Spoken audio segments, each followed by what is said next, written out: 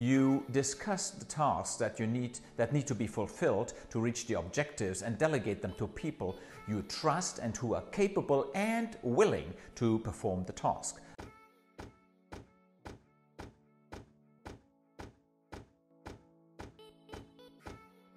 Hi everyone. As a startup or team manager or a leader of a startup or team, you can't do everything on your own. You need the support of your team. That's why knowing how to delegate tasks is of utmost importance for the success of your venture.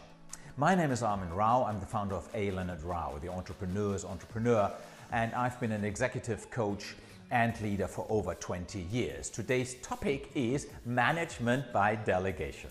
What does this management mean? Now, management by delegation has the following characteristics. Number one, you discuss the tasks that need to be fulfilled to reach the objectives and delegate them to people you trust and who are capable and willing to perform the task. Number two, your team members have full responsibility for the task. And number three, in the beginning you delegate routine tasks and then step by step you extend the responsibility. What are your tasks as a manager then if you want to apply this method? Actually, they are very similar to your tasks when managing by objectives. First of all, you have to explain what to do, then how to do it. You have to provide the tools to complete the task, and last but not least, motivate your people to fulfill these tasks.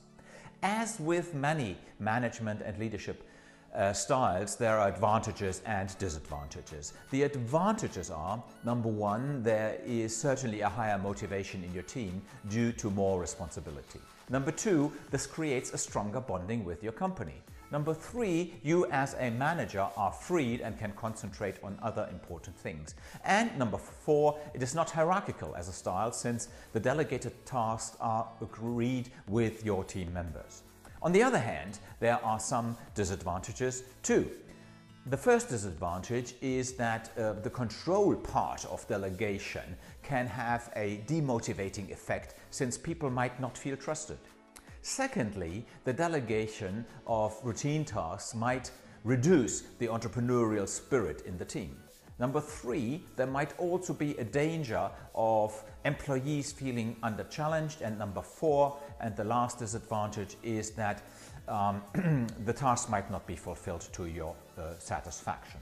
To learn more about different management styles and how they can foster success, please also watch my videos on motivation that explain how to implement various styles of management and leadership faster. If you liked this video, give us a thumbs up, subscribe to my channel and leave a comment if you like, or share it with your friends so that they also learn more. Thanks for watching, see you next week, and don't forget, lead yourself.